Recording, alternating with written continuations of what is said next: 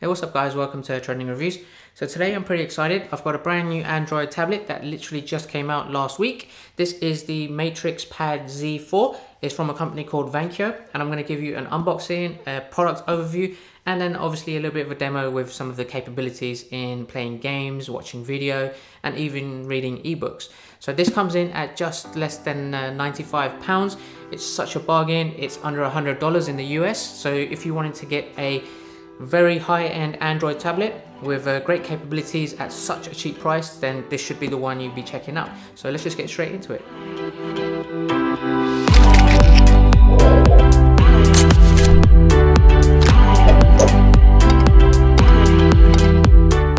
Alright, getting straight into it, it's a 10.1 inch tablet which runs Android 9.0 Pie, and it also has a 1280 by 800 IPS LCD display. It also comes with this nice matte black finish with the Vankyo logo at the back, and it also has two speakers on the bottom left and right of the back side of the tablet. Now inside the tablet it comes with 2 GB of RAM, and it also has a 64-bit quad-core CPU, and also comes with 32 GB of ROM. Now in terms of the battery life, it has a very decent 4500 mAh battery, which is comparable to things like the Samsung S10 Plus, which is a very flagship phone. So that will give you around 8 hours of usage depending on how much videos and games you're playing, but day-to-day usage you should average about 8 hours, and it gives you a full charge within 3 hours of charging it. You immediately notice that there's only one side of the tablet which has the ports and buttons and none of the others. So we have a micro USB charging port, a micro SD card slot where you can expand storage of up to 128 GB. You also have a headphone jack, which is always nice, and then the standard volume and power buttons. It also comes with an 8 megapixel rear camera and a 2 megapixel front camera, which you probably wouldn't use for taking selfies, but more for short video conferences with apps such as Google Hangouts or Skype. Here are some sample photos I've taken with this camera around the office. Now let's dive straight into the tablet and take a look at some of the general usage of playing games and watching videos, and maybe reading ebooks if you want to compare this to something like the Amazon Kindle. In the box you will find the tablet, the charging cable, the wall outlet plug, and the user guide. So very straightforward items come with it, and there are no additional accessories such as headphones or anything like that. Okay, so let's take a look at the general usage. So I've just logged in. Now as you can see, the swiping gestures, they're pretty normal. If I go into settings, I can scroll through. So you may be very familiar with Android 9.0 if you have a smartphone running the same OS.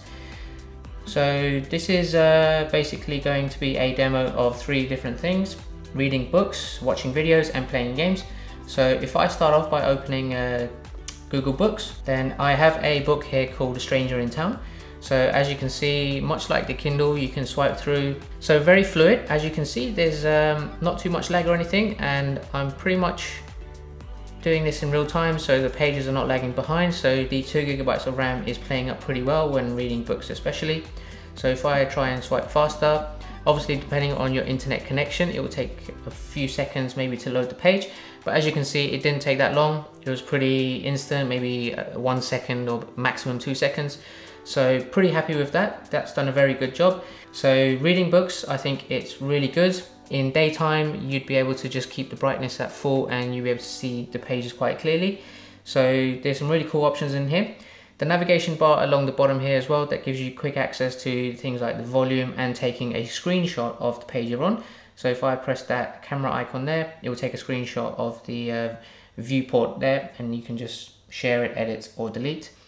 So if I go back, that is basically Google Play Books. Alright, so next let's take a look at YouTube videos and see how that plays. So let's open it up and let's go into my Trending Reviews channel. So loaded pretty quickly. I have this short cinematic film that I shot recently, so let's go ahead and play that. And try to hear the audio as well to see the quality in the sound coming from the speakers. So I will make this full screen.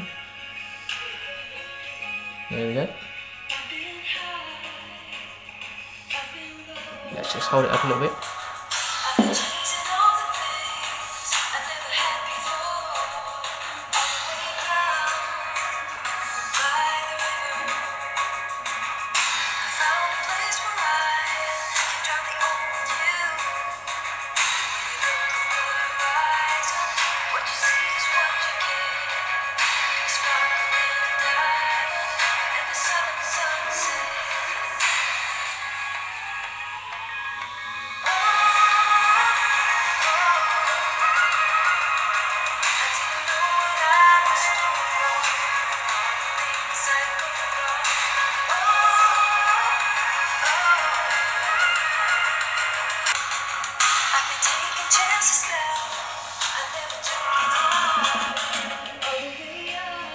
So hopefully that gives you an example of actually how smooth it plays back. You can see there's no buffering. It does a great job just loading the video straight away and playing it back without any problems.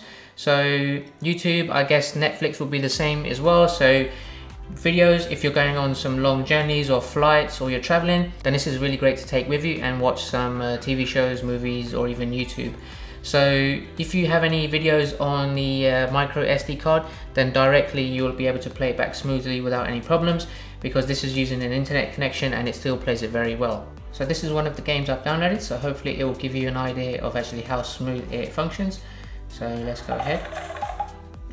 I will turn the volume down slightly.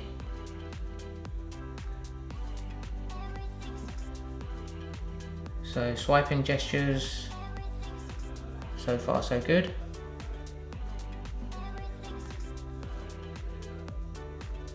There's no real lag or any problems buffering. I think the quality still looks quite good.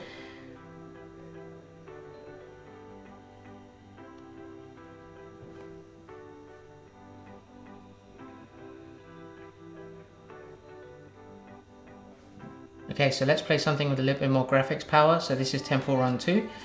So I'll be judging to see if this is smooth as it is with your phone.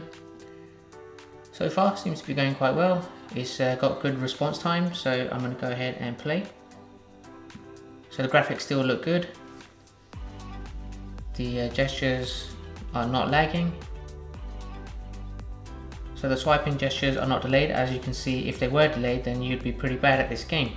So for me, this looks like a very good alternative to buying a expensive flagship Android tablet.